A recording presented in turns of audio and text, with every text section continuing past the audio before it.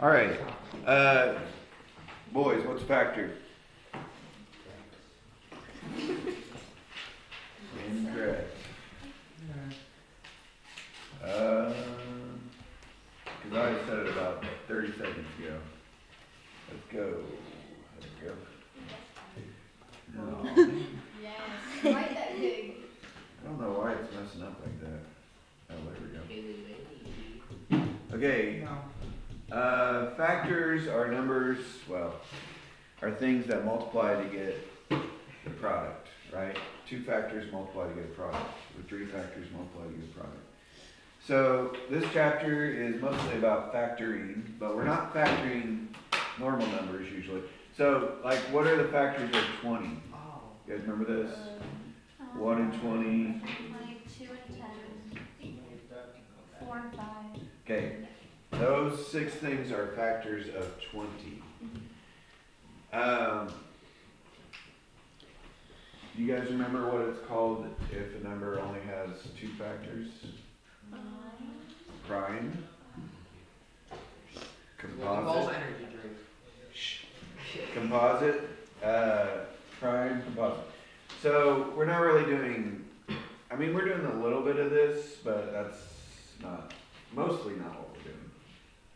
But it's related to that. So we're doing polynomial factoring. And we're going to learn 3 different ways to do it. Today we're going to learn the first way. And I call it take stuff out. It's my technical terminology. The book calls it factoring out a common monomial. I like yours better. What's it? You guys remember what a monomial was? We just took a test on that. It's one term. Yeah. Yeah, a one-term thing. So here's an example. So it's kind of the opposite of what we did last chapter. Last chapter, you know, we multiplied stuff together, and on a lot of the problems, this chapter we're breaking it apart because there's certain kinds of problems you can solve by breaking stuff apart into its factors. Let me start with the basic one here. 9x minus 3. Okay, we got 2 terms. What can go into both of these terms? What can multiply into both of these terms? 3. Okay, so what I'm going to do is I'm going to take a 3 out, kind of like a reverse distribution problem. So if I divide both of these by 3, what's left over here? What's that divided by 3? 3x. What's that divided by 3? 0. No? 1. Minus 1. Okay, this is the first kind. This is the take stuff out factoring. What did I take out? The 3. Now when I say take out, I really divided it out, right? What would happen if I, like we did last chapter, if I multiplied that back in? It'd be that, right? So there's some times where you want to break stuff apart like this. Some certain kinds of, we'll do a few word problems, I have to do it, but anyway, that's what we're doing today. It does get a little bit harder, but just the letters. Like if there was an x cubed and an x squared over here, I could take out more than just a 3. How many x's could I take out of both of these? 2. They both have at least 2. So I would have had to done that. Anyway, we'll do some problems here. Ready? Number 1, find the GCF. What on earth is a GCF? Greatest common factor. So there is a kind of a fancy way to do this with the tree. You guys actually remember that from 7th grade? If you did it? I mean, I was most grade, but I do. You did it in 8th grade too? Without me? Yes. You could do the tree, and the tree's more useful for like big numbers. And then when you're finding the greatest common factor, you use the least of each kind of prime. That was the tree method. But let's go ahead. Which is the hardest? Probably number 1's the biggest numbers. So we probably won't need the tree method. What goes into 45? Always start with 1. Does 2 go into it? 3? 4? 5? 6? 6 times 7 is 42, so no. 7, no. 8, no. 8 times 5 is 40, 8 times 6 is 48. 9, we've got here 9 times 5. Once you get to something on the right side, you're done. You guys remember that trick from something? So I just went 1 through, I kept going 1, 2, 3, 4, 5. Once I got to 9, it was on the right side. That means I've checked everything. Okay, 1 and 75, 2. 50. Does 2 go into 75? No, it's not even. 3. You guys remember the 3's trick? 7 plus 5 is 12. Does 3 go into 12? Yes, 3 goes into 25. 3 times, yeah, 3/4, right? 75 cents. 4, no. Even numbers, here's a trick. You might not know this. Even numbers only go into even numbers. Notice these are all odd over here. Anyway. 4 doesn't work. 5.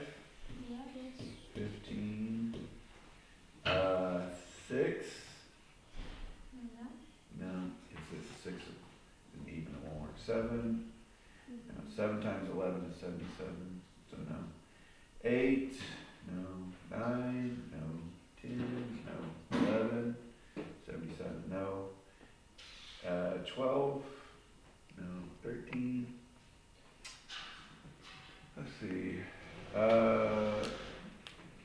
It doesn't. I'm trying to think of 13 times 5 is 65. It just doesn't work. 14, no. 15's right there. Anyway, that's everything. What's the greatest, this one, number 1 was the hardest on this. What's the greatest common factor?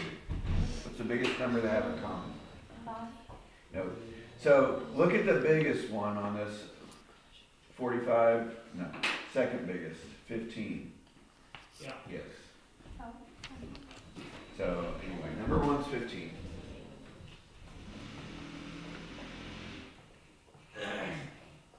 Number 2, there's not a lot of things that go into 33 and 51, but neither of them are prime.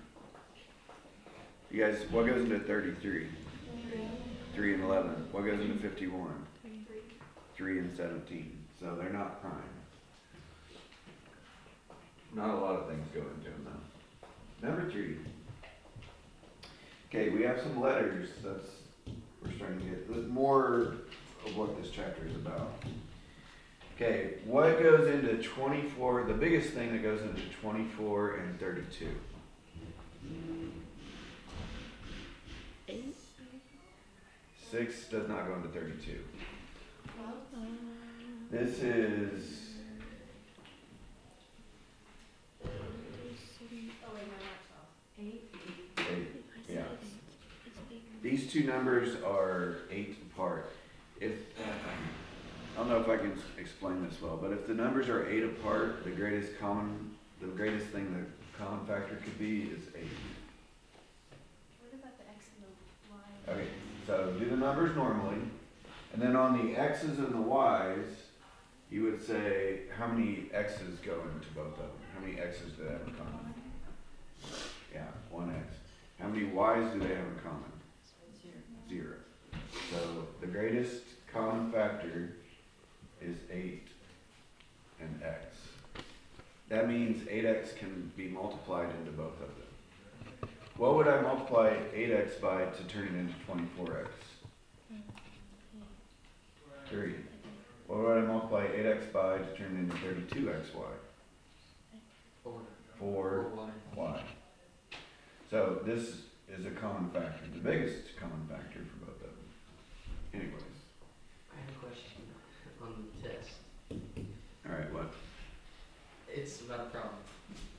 It's like 18. Is that the one where I distribute? If you can tell me that. It's a subtraction. Okay. Okay, number 5. So just letters on this one. So we're going for common factor. So how many X's do they have in common?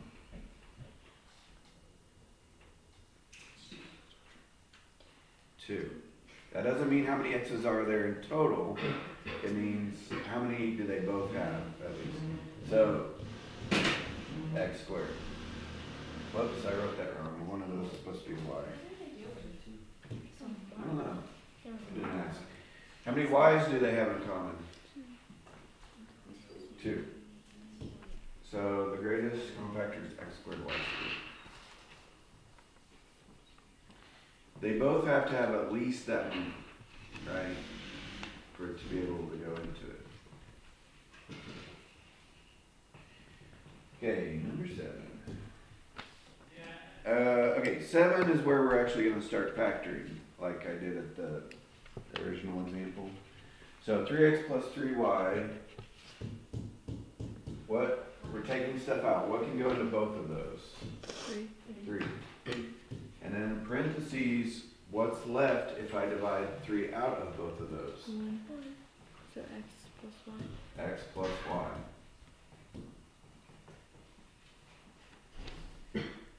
You guys know how I can tell if I did that right or not? Isn't that multiplied? Goes right back to right? If you multiply this back together, it should go back to this. So we don't want to do that because it would just be the original thing every time. We are breaking it apart into factors. What we're saying is this times this equals that. That's why these are factors. Factoring is breaking apart. Kind of the opposite of what we did last chapter, where we put it together. Simplified. Number 9, 8x minus 32y. Okay, what's the biggest thing that goes into 8 and 32? 8. How about letters? What letters can I take out of both of those? Then it's just be x minus. Can I take an x out? No, there's no x over here to take out. Can I take a y out? No, there's no y over here. So all I can do on this one is take out an 8. What's left if I take an 8 out, divide an 8 out of both of these? So it's me 1. If I take an 8 out of this, what's left? Be x. X. 32 divided by 8? Negative 4y. 4y. X minus 4y.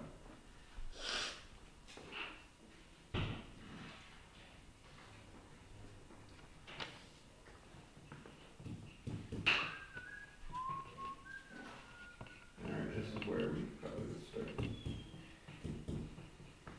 Okay, what can come out of both of those terms? A squared and a. 3. You can take an a out of both of them. So a goes in front of parentheses. What's left if I divide by an a? A squared divided by a? A. Minus a divided by a? 1. 1.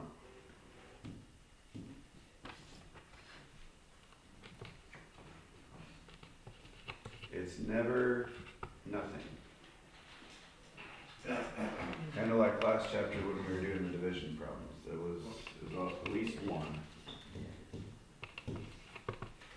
13, x squared y plus wz. Okay, what goes into both of these terms? It's a trick question. Nothing. Nothing. So what do you think I'm going to write? Well, I'm going to write prime. Nothing goes into both of these.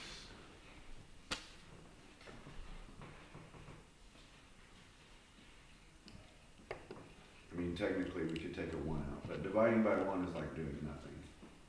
So that's basically a prime polynomial. Let me check how many even primes there are.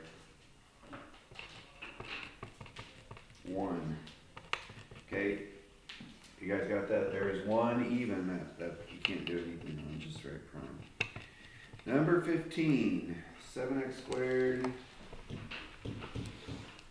minus 49xy plus 28y squared. So we got 3 terms this time. This might trick us. What can we take out of all 3 terms? 7. 7. Those are all multiples of 7, right? How about letters? Any letters come out of all 3? No. No. This guy doesn't have any x's. so I can't take an x out. This guy doesn't have any y's, so I can't take a y out. It's got to go into all of them. All or none. So I'm taking a 7 out. What's left on the first term if I divide by 7? X squared. X squared minus 7xy. 7xy And plus 4y squared. 4y squared. Not too bad, is it? No. I feel like it's gonna get worse. Well, I mean, we're like 2/3 of the way done. That's not gonna get much worse. Just a few letters involved. 17. 6a squared plus 40a. Alright. What comes out of all those? 6. 6. Any letters? No. No. 24 doesn't have any letters. What's left if I divide by 6? 1. A squared. 48 divided by 6. 8a. It's 24 divided by 6.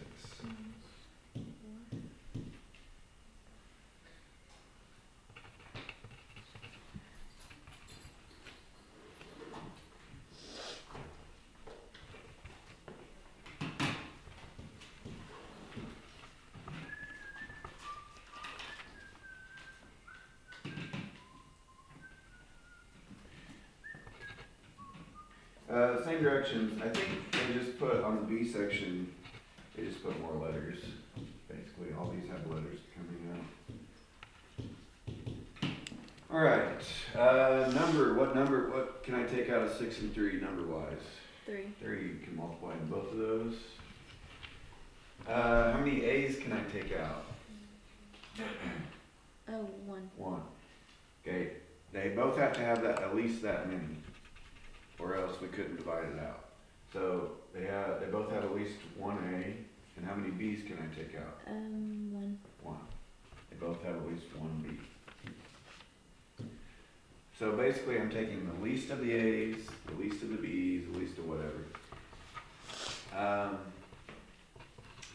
Okay, so I'm dividing this out. 6 divided by 3 is 2.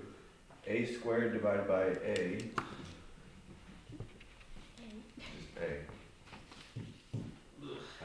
3 divided by 3. 1. A divided by A. Cancel. 1. B squared divided by B. B. B. So it's just 1 B or just B. Where do you want this? Put it on my desk. I'll probably grade it immediately.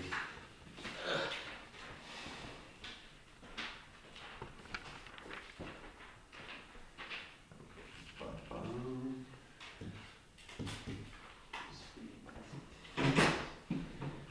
91. Yucky.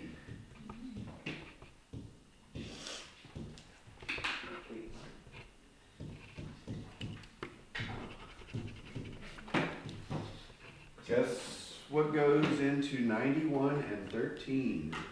13. Yeah, there's only, 13 is a prime number, right? The only thing that goes into 13 is 1 times 13. 7 doesn't go into 13. Well, 7 goes into 91, but what goes into both of these? 13. 13. So, if one of your numbers is prime, 13 is like the only option. Either it works or it doesn't. 91 divided by 13 is 7. So yeah, it goes into it. Okay, how many A's can I take out on this one? 2. 2. They both have at least 2. How many B's can I take out? 1. 1. They both have at least 1 B.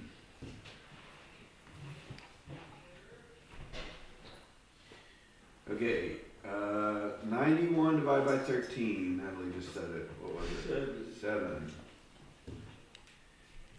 A to the third divided by A squared. A.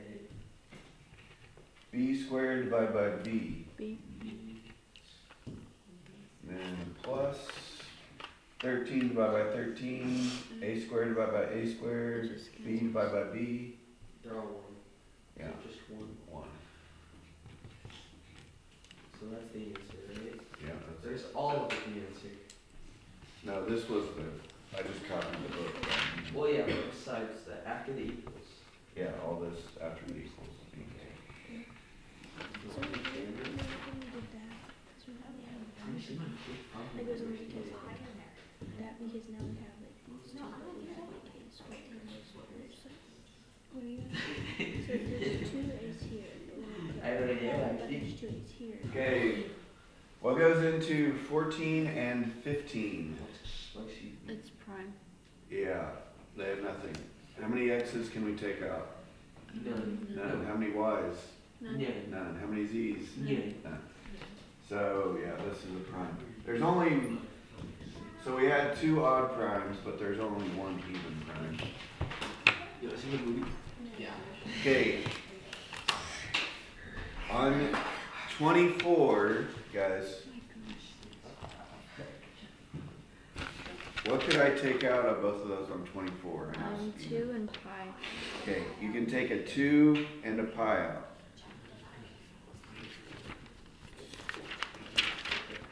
Alright, give that a go. Give it a go.